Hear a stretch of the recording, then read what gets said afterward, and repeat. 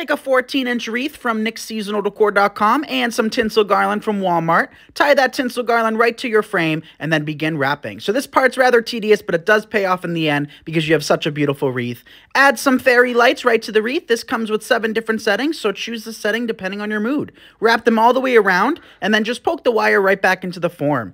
Then what you can do is enhance your wreath with any embellishments and decorations. Use ornaments. Today's case we're using snowflakes, and here is the outcome. Thanks for watching.